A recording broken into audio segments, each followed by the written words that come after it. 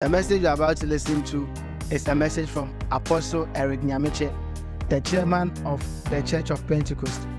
Apostle Eric Nyamekye preaches the gospel in its simplest form to help the believers walk in Christ and also how the believer relates with his word. This year, the message is on unleashing the church to possess nation. Join us and let's learn from Apostle Eric Nyamekye and be a blessing to the world. If you are new to this page, make sure that you subscribe to the channel and turn on that notification bell so that when new videos are uploaded, you can have access to it. Make sure you go to our homepage and check out for more videos. Thank you. So Jeremiah walked away. And then the word of the Lord came to Jeremiah. Go back and tell Hananiah that he has prophesied falsehood in my name. So he is going to die. Within 2 months, Hananiah was gone. He was dead. Then the word of God came to Jeremiah. Let's go to Jeremiah 29. Then let's take the reading again. Jeremiah 29. Build houses and settle down. This is a prophecy he received from the Lord. And then he wrote the prophecy. And then he sent it to those in Babylon and in exile, to the elders and the priests and the prophets and all those Jews who were in exile in Babylon. He received a prophecy and he wrote it and he sent it. I think that recently when we were saying that when it comes to the election of chairman and IMD and the general secretary, we don't want direct prophecies again on the floor of the house, because sometimes it creates confusion. So even if you have prophecy right, people say they have never heard it before. That is the Bible. Or if you like, let me read it, verse 1. This is the text of the letter that the prophet Jeremiah sent from Jerusalem to the surviving elders among the exile, and to the priests and to the prophets and all the other people Nebuchadnezzar carried into exile from Jerusalem. From verse 3. Then verse 4. This is what the Lord Almighty, the God of Israel, says to all those I carried into exile from Jerusalem to Babylon. So what he wrote is what the Lord has said. Do you get what I'm saying? See, God can speak to you in prophecy in your house before you come to church. So that when you come here, you can just bring the prophecy. He has spoken to you already. He spoke to him and he wrote and he sent it out. But he said, this is what the Almighty says. Build houses. Verse 5.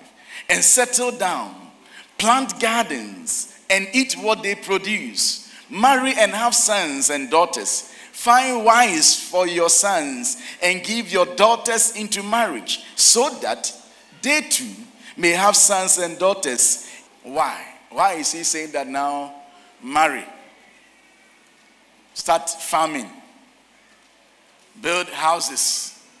Why? Verse 10. Shall we read verse 10 together if you have? This is what the Lord says.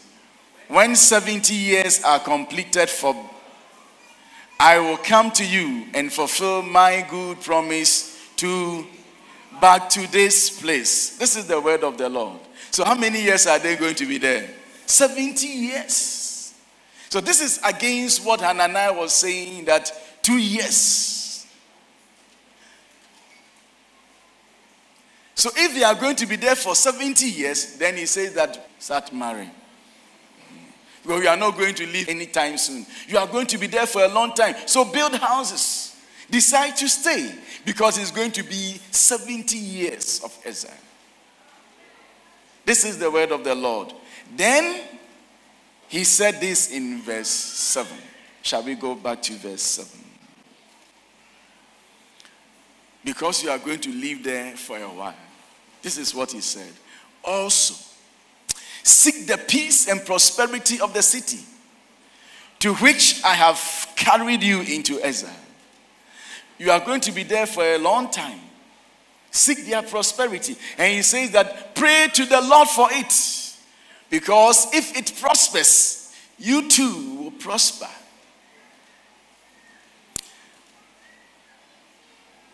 This one is going to give a different attitude to what Hananiah was saying and the other prophets were prophesying. If they are saying that Nebuchadnezzar is wicked, God is going to deliver us and God is going to pay back Nebuchadnezzar, just as he did to Pharaoh. When you wake up and you are in exile, will you pray for Nebuchadnezzar? Won't you be cursing Babylon?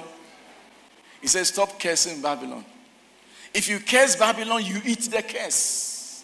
But when you bless Babylon, you eat the blessing. You are going to be there for a while. Babylon's prosperity will be your prosperity. Brothers, we can teach about tithe, just as we have been doing. But when there's no money in the nation, where will you get the money to tithe? Ghana's prosperity is our prosperity. Her peace is our peace. Now our brothers and sisters from China are here. Some of them are bleeding because their parents are there. Their friends are there. When I called our church in China some 2 weeks back, for 2 months, they had not gone to church. 2 months. How will you go when there is no peace in the land? How will we come to church? So don't think that we are doing our own business. We are doing the business in the nation. Don't curse Ghana. I called Italy last week. And last week, you know that it was Lord's Supper Day. And for us, we cherished that day. And sadly, the national head told me that tried as they did, the members did not come to church. You see, the devil said that everyone will do anything possible to save their soul. So the members are also saving their souls. They will not come to church. Don't think that this nation is there for naught. And that is your business, is your own business. No, it is not.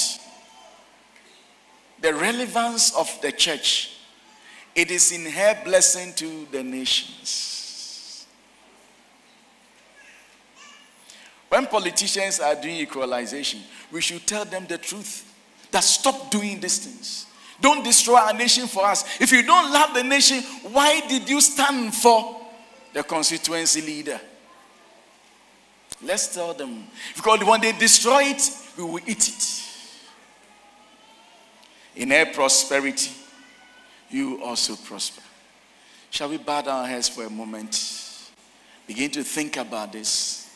And say a prayer for Ghana. It's a prayer for Ghana.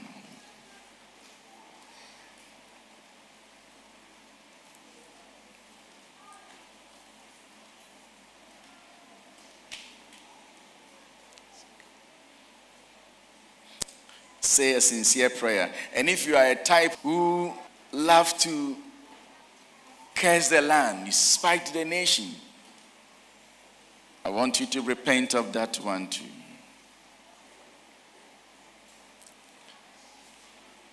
Amen. Can I please ask you to rise? And I want you to read this. Let's read Zechariah. Zechariah chapter 4. So he said to me, this is the word of the Lord to Zerubbabel, not by might, nor by power, but by my spirit, says the Lord. You remember that in Jeremiah, he says, pray unto the Lord. He has the hearts of kings in his hands. Pray to Jehovah, the omnipotent. He can turn situations around. Sometimes when we see hopelessness, don't think that God cannot change situations around. He turns things around. He says that it's not going to be by might, nor by power, but by my spirit. Verse 7 is what I need. What are you, mighty mountain? Before Zerubbabel, you become level ground. All mountains, I pray in the name of Jesus, that is standing against the prosperity of the land, let it become a level ground in Jesus' name. Then he will bring out the capstone to shouts of God bless it. God bless it. Okay.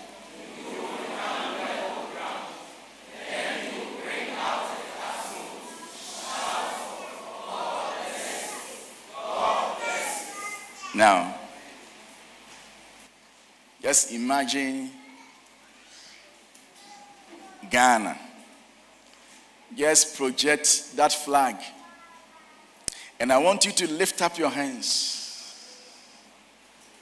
Say, God bless Ghana. Now I want you to do that. Don't let me say what you want to. Bless the nation. Bless it. Don't curse it. In a prosperity, you also prosper. In a prosperity, you will prosper. In a prosperity, you will prosper.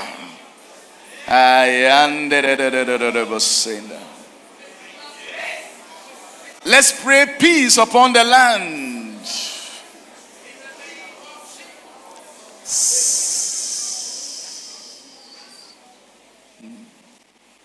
I want to put some pictures into your soul. That is why I'm doing all this. I pray a total change, a shift from cursing our land to blessing it. Zerubbabel went back home to go and build the temple. Challenges were there. And the Bible says that, what do you see, Zerubbabel? What do you see? What do you see? It's never going to be by might nor by power. It's going to be built by my spirit. He says that, and then begin to shout and bless the land. Say, God bless it. God bless it. The King James says that, peace be unto the land. Peace be unto the land. And then the angel said, Zerubbabel's hand has begun it.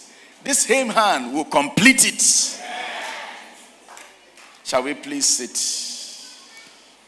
Kayemo Satan. God bless our homeland Ghana and make our nation great and strong. God bless this land. Make our nation great and strong. Then he moved on to say that, I know the plans that I have for you. Not of evil, I don't want to harm you, but to bring you to an expected end. God has plans for every nation. When it was about 70 years, a boy who by this time is about 80 plus, Daniel, in Daniel chapter 9, was reading about Jeremiah. And reading Jeremiah, I should say. And then he realized that Jeremiah prophesied that the exile will span 70 years. And it was almost 70 years. And then he entered into prayer. And he started praying. His prayer was petitioning God that God forgive our fathers. Forgive the sins of our fathers. Daniel chapter 9. Let's go to Daniel chapter 9. Let's start from verse 1 we'll do. In the first year of Darius, son of Xerxes, who was made ruler over Babylon, or the Babylonian kingdom. So we are still in Babylon, still in exile. Daniel was also part of the exile. And now he is praying that God will bring deliverance. In the first year, now let's move to verse 2.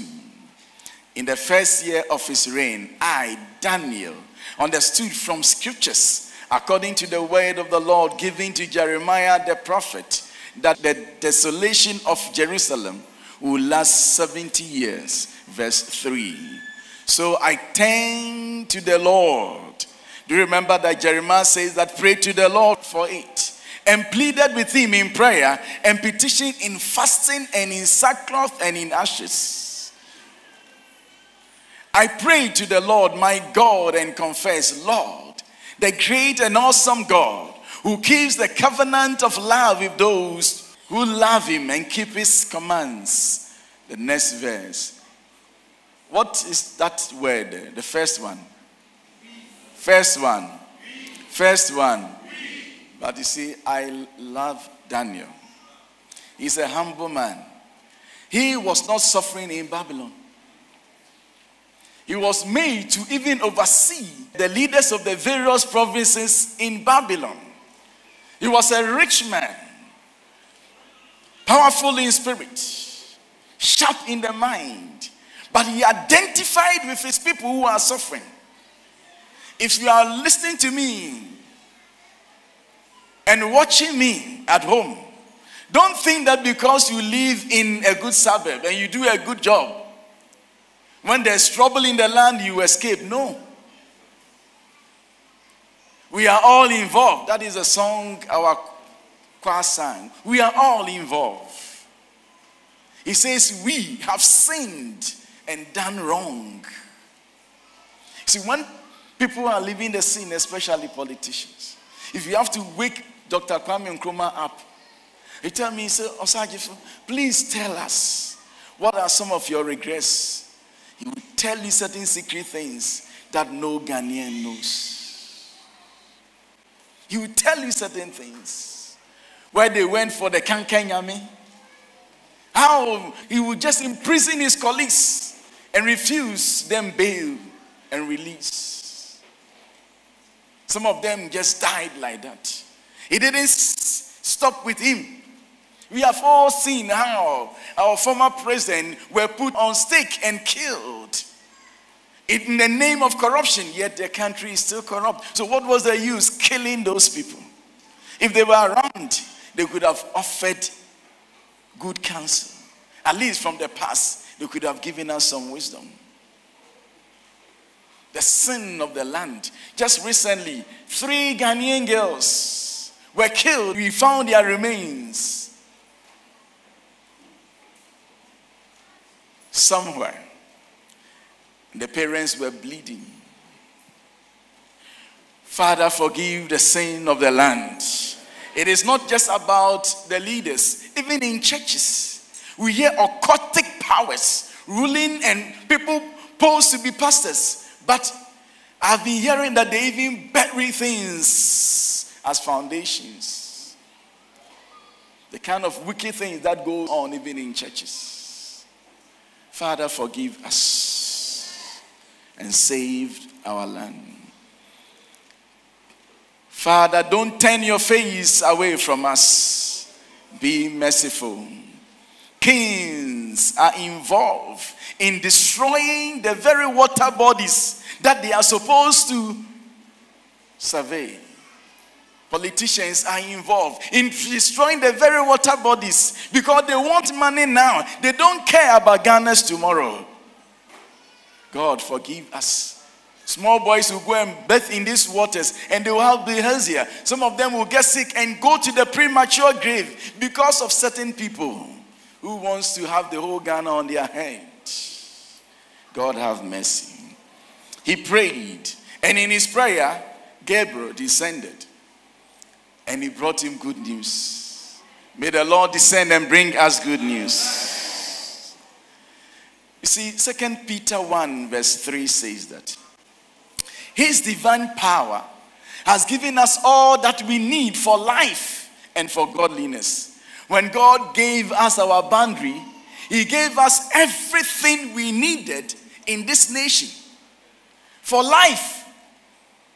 He may not have given us certain things that America had, but he has given us what we also have, so that we will be dependent on one another. But what is happening now?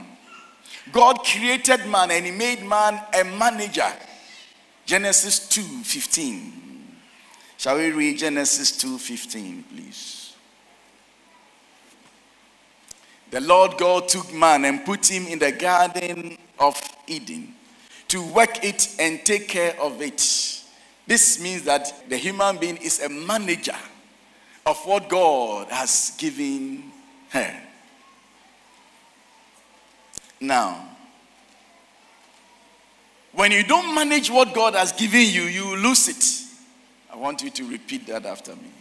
When you don't manage what God has given you freely, you will lose it. In Luke chapter 16 verse 1, please. Luke 16:1. Jesus told his disciples there was a rich man whose manager was accused of wasting his possession. So a rich man made somebody a manager, and the man was wasting his possession. God has given us timber. He has given us gold. He has given us diamond. He has given us good water and water bodies. God has blessed us with a lot of things, plus human beings with sharp minds. But if we don't manage all these things well, we will lose it. The things will spoil. The things will corrupt. So when we are talking about corruption, it is lack of management of what God has given us. It stems from two things. It stems from one, incompetency.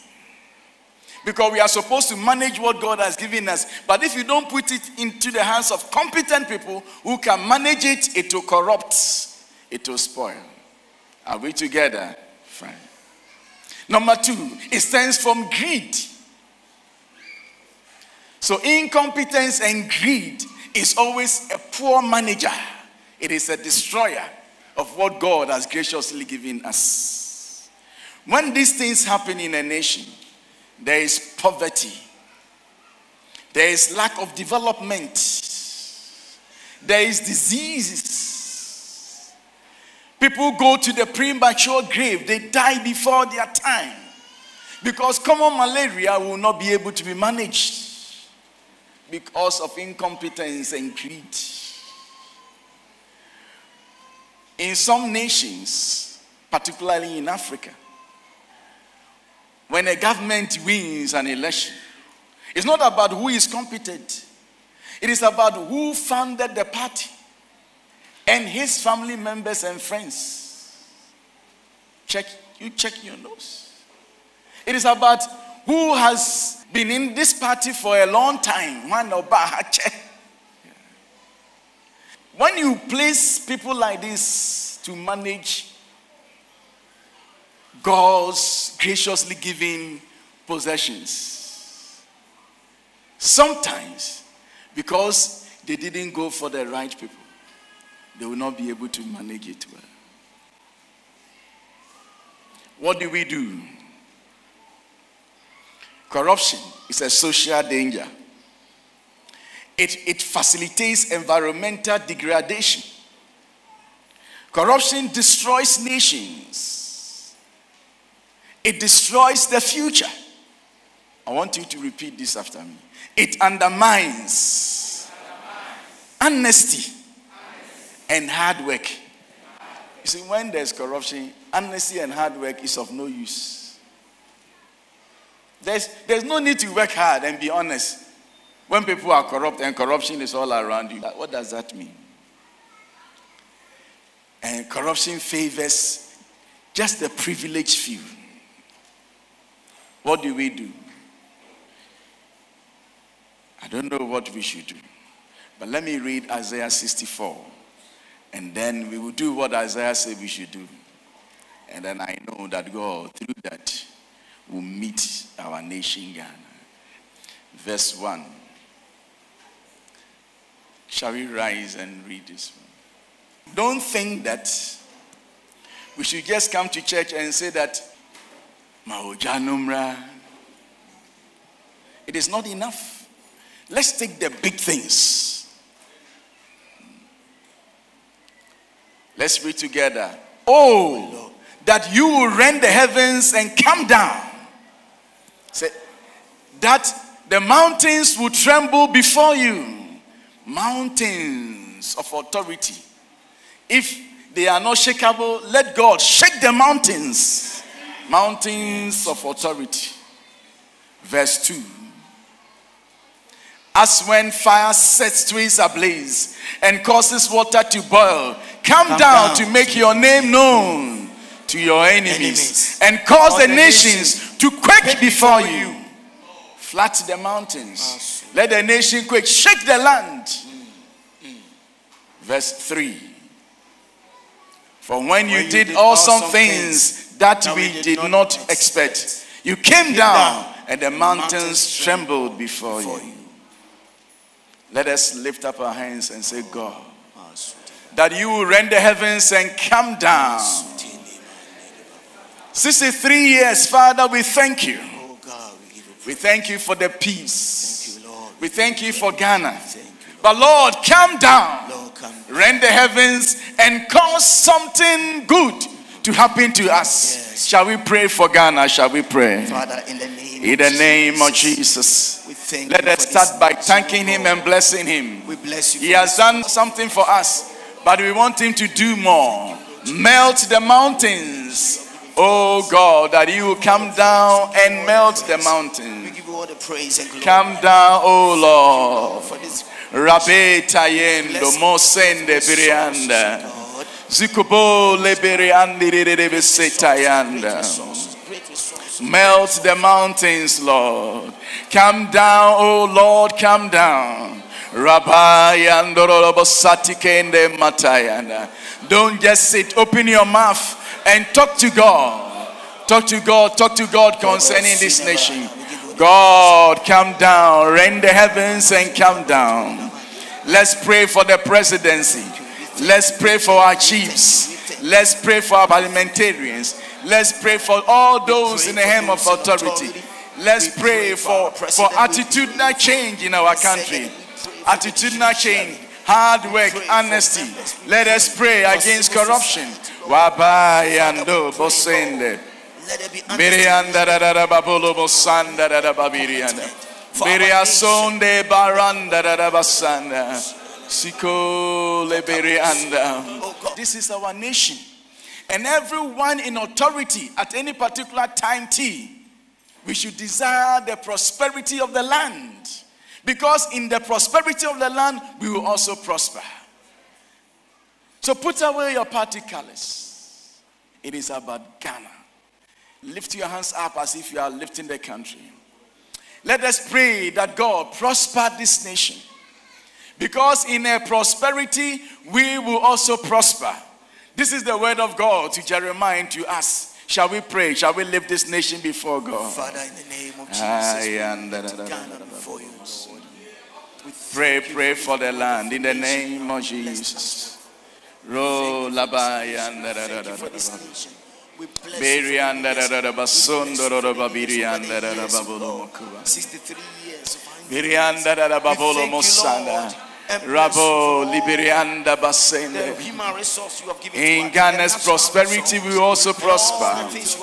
In Ghana's prosperity we shall also prosper. In Ghana's peace we shall have peace. Oh, Spirit of the living God. Rabo liberi asanda da da babiri. Forgive us our sins. We are going to pray that God will bring solution and deliverance to the nations of this coronavirus. We are praying that God should wipe it away. He should rend the heavens and come down and wipe the coronavirus away and set his people free. If for any reason it is pestilence on us, because of any evil, God should forgive and save the nations. Shall we pray? Father, in the name of Jesus Christ of Nazareth, we are praying that, Father, you heal this land from the coronavirus. Oh God. Save the nation in the name of Jesus. Save the nation in the name of Jesus. Save the nation in the name of Jesus. Save the nation in the name of Jesus. Save the land in the name of Jesus. Save the land in the name of Jesus. Ro la berianda da basanda. Beriando robobolo berianda da basanda da babiri. Father, wipe this coronavirus away. In the name of Jesus, wipe it away, O Lord. In the name of Jesus, wipe it away, O Lord. In the name of Jesus, wipe it away, O Lord. Father, you can do it, O God. Wape sanda da basundu. Biri anda da basinde katanda. Biri anda da babiri. Our forebears believed God. And they sang a song that says, Onamframem Oriena Juma. They believe that God can do these things. He can do it through the wind. We are going to pray again. God, Wipe the coronavirus away. But shall we pray? Shall we pray? Save China. Save Italy. Save the world. Save Ghana. Save Togo. Save every land, oh God. And Father, we halt this virus. We halt its advancement. In the name of Jesus. We push it into the abyss. We push it into the abyss. We push it into the abyss. We push it into the abyss. Into the bottomless pit, oh God. Wipe it away. In the name of Jesus. In Jesus' name. Shall we shout a big amen? Amen.